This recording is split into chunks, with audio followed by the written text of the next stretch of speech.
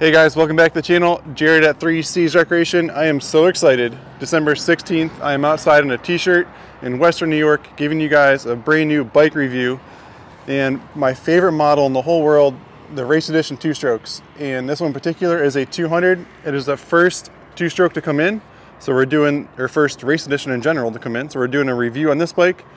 And because I have one, this is a 2022 200 Race Edition. I thought maybe we would do some comparisons on here shortly. So let's jump into the video. So this is the Race Edition for 2024.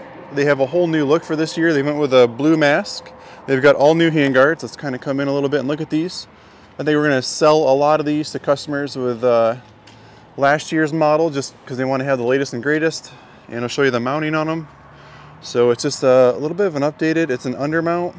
I'd been using those up on top the last couple years, so I like the handguard. I think it's cool. It maybe doesn't come out quite as far, but I think it's still cool looking. I think we're gonna sell a lot. We got the blue front fender. We got the blue fork guards. So Beta did a lot of blue on this model. I think this is the most blue I've ever seen on a Beta motorcycle, because over here, not to make you guys dizzy, this is, in the past, this is about as much blue as they would do. They would just use their red shroud with some blue graphics on it, and they always traditionally kept either red or white in the front here. So that is a normal looking Race Edition up until now. So I don't have a lot of updates on this bike, but let's jump right into the couple things I did notice right away. So I left the bar pad off because they changed this upper clamp. It's a different looking piece here. And you still do get the clamp or the bar pad. I just wanted to show you what the clamp looked like because I did notice that was different. I'll zip tie that on here in a little bit. And the biggest change that everybody's probably wanting to know is this radiator design. So you can see that this is pushed in or dented, pre-dented from the factory. And I've got the steering lock in its standard position. I didn't change it yet. And that's hard to hold the gimbal in here. But look how much clearance we have. How exciting is that? So now you guys can take that jam nut off of there, run that screw all the way in, and I still think you're gonna be able to clear just fine. So we're gonna gain a ton of steering radius. A lot of guys have always wanted that. And then if you look on this side, this is the new cap. Well, I'm gonna call it the traditional cap. They went back to it. Then again on this side, if I can make my phone fit in here, look at all that extra room we have now. So the perfect example, there's that steering lock down there. We can take that jam nut out, and I still think you're gonna have clearance. So the big question people have been asking me is, can we retrofit this to the older style bike? And that's something that I have to do. I just have to do it. I don't want to tell you wrong. But to me, all of the hoses come out the same, and also it's the same frame. So I don't know why it wouldn't work. I'm just not gonna let you buy radiators yet until I know for sure. So here's the radiator that Beta has been using since 2020. The regular screw cap. And you'll see, oh good, he's got the jam nut still in there. So if I turn this handlebar all the way, I'm trying to fit my phone in here, sorry. So even with stock, we're already almost hitting the radiator. So we can't adjust that jam nut at all. So that's like one of the big things people have been wanting to see is a little bit more turning radius. Obviously people take their socket, they heat the radiator up and they dent the radiator, trying to cheat that way and do it. Not the most, yeah, look at that. It's almost hitting and everything's in the stock position. So really cool for Beta to kind of recognize what customers want and implement it into the new bike. So some of the things that make a Race Edition the Race Edition, if you're in the showroom looking at a new Beta motorcycle, like, well, what's an RR and what's a Race Edition? Let's go over that. So on the Race Editions, you're gonna get KYB forks. You're gonna get a KYB rear shock. So even though they don't have any tags on them that say KYB, they are KYB pieces. And I don't know why Beta doesn't add the stickers, because they should talk about that. A lot of people love the idea of the KYB, and they should be proud of that. So I wish there was some stickers on there kind of pointing that out. You get the quick axle pull. So if you loosen your wheel nut on the other side, you can pull this right out after you loosen your jam nuts. You can pull it, it's a quick pull, you can pull the axle out easy. It comes with the black anodized aluminum foot pegs. A little bit wider than stock. Over the last couple years, the stock Beta foot pegs have gotten wider on their own. So I like what they've done on the stock pegs, but they've kept their traditional black billet, and we like that. You're gonna get a black foot brake and a black shifter. So that's kind of cool, kind of ties in with the engine cases. You get the billet red oil fill plug. And you get the seat. Obviously it's got like the gripper pack in it here, so you can do the time card, maybe more of a European thing. You get the new upgraded handguards on this model. And these are premix. So normally the RR line is oil injected. Maybe there's not really much outside for bikes yet, but this is a premix bike. It's a 2.5 gallon tank. So premix your gas, dump it right in and run it. There's no separate oil tank underneath the seat. The race editions also come with that dual composite rear sprocket. So it's aluminum inner with a steel outer. And we love the Beta chains. They last forever. You're not to bag the Jap bikes, but pretty much within 20 minutes of you riding your Jap bike, you're adjusting the chain and just buying a new one. So those are a lot of the things that make a race edition compared to the standard RR. Are those things that you necessarily need to have a really good bike? No, not at all. Like, yeah, that's black. This is a anodized dual composite rear sprocket. That's a great feature.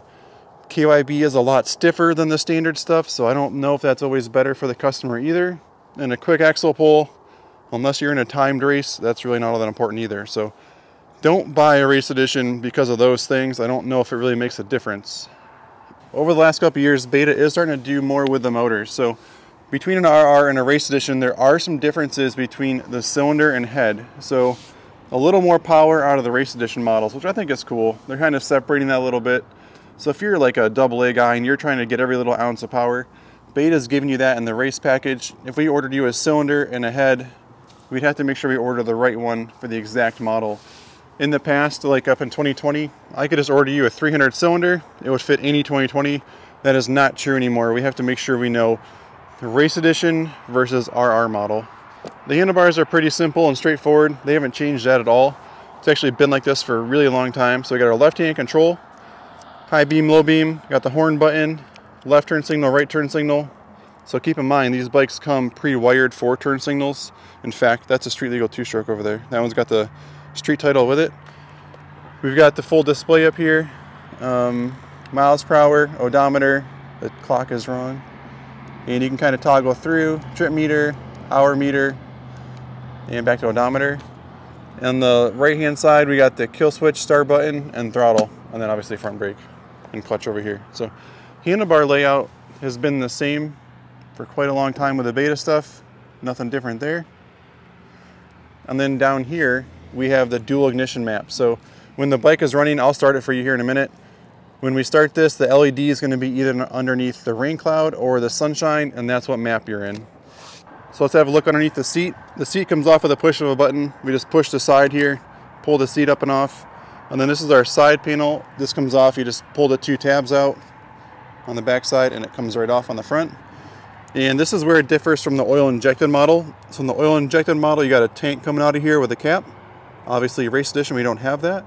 So we're left with just our battery, starter solenoid, and then this is just our air box. It's really easy to get to the air filter. ECU is up underneath it here. So really clean air box and easy to use. Beta did add a lot more seat foam for 2024 on all their models. We noticed it right away on the RR models when they started coming in. Instead of the seat going flat across when it hits the blue, it actually goes up a little bit higher, and there's a lot more foam in there. So I think probably 10% of the customers won't have to buy a Seat Concepts or Gut seat or Enduro Engineering. They're gonna be pretty happy with that seat, I think, compared to the old race editions where these seats were just hard as rocks. Like there's really no give there. That was always a complaint when people are buying the Beta motorcycles. One beautiful thing on the Beta motorcycles is the majority of the lineup, we can still add a Kickstarter. So this customer added this on the 2022. It's such a huge feature. If you're in the backside of a mountain pass and your battery goes, your starter relay fails, anything fails, we can still add a kickstart kit. I just love the simplicity of a Beta 2-stroke. Nothing better than a carbureted 2-stroke. Very, very easy to maintain. It's premix. If you have to rebuild the top end, it's like 3 bolts to get the seat off, gas tank, and you can literally get to the top end in minutes. We really appreciate the simplicity of the 2-strokes. So last thing we'll touch on real quick is just the MSRP. These bikes come in at $97.99 for a 200 2-stroke race edition for 2024, plus freight. Our shop only charges freight. I'm not going to talk about what other shops charge or their fee structure. That's okay, that's what they want to do. I do have 5 Betas leaving today though, so that's pretty cool. Again, we're 3 Seas Recreation in Western New York. We have a lot to get ready for the day, so I just wanted to give you a quick walk around. This bike might be leaving, so I wanted to shoot out this morning right away and get this video done, so enjoy the ride and we'll see you on the trail. I was about to take the bike off the stand. I almost forgot to start this thing for you guys. So with it being carbureted, it does have the choke down here. I don't know if it's gonna need it. The bike's been inside all day, or all night. When you pull up on the choke, it's on. And this is our fuel shut off. We have reserve off and on. We'll leave in reserve because I did not throw a ton of gas in it, just enough to do a video. And yeah, we'll hit the button here. It starts so easy. These two strokes are so awesome. Like, how fast is that? If you're in the starting line, you see the flagger guy up there. You're already like clicked into second. That's cheating. It's so awesome. There's your tail light. And then on the front, you got that high beam and low beam. Easy to see. Motor's absolutely not warmed up yet. It's actually, it was inside all night, so it's not too bad.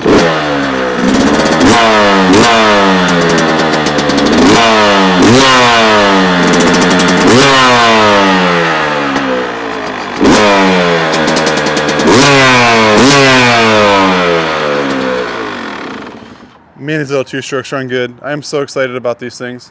If you guys have not tried a Beta two-stroke, you have to. They are just a riot to ride. They're so torquey compared to what you would expect out of these little things. So again, thank you guys. Jared at 3C's Recreation. Hope you enjoy the ride, and we'll see you on the trail.